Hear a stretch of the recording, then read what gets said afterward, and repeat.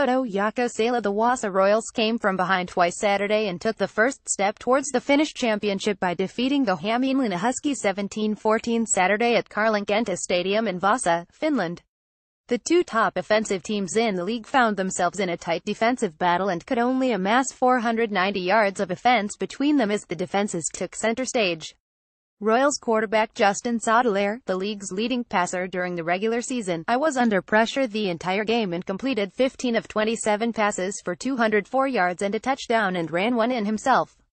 His leading receiver, R.J. Long, who also topped the league in receiving yardage, was held to 59 yards receiving.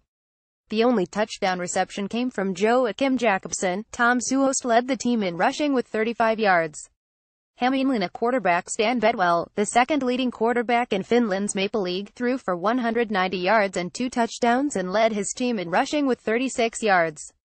Roman runner and Tommy Pinto caught touchdown passes while the Huskies' defense forced a safety to account for the rest of the scoring.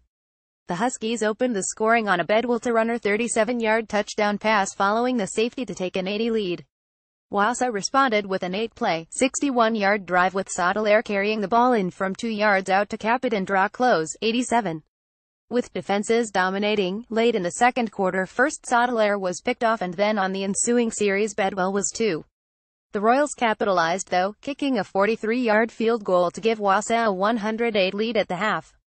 Neither team could find the end zone in the third, but the Huskies came closest as Bedwell drove them down to the Royals' 6-yard line before stalling on a 4th down. Bedwell then led his team on 7-play, 35-yard drive, finishing with a 5-yard touchdown pass to Pinto to give the Huskies a 14-10 lead early in the fourth quarter. The Royals answered on the next possession as Salo mounted an 80-yard drive of his own, finishing it with a 4-yard touchdown pass to Jakobsen, to give Wasa the lead for good, 17-14.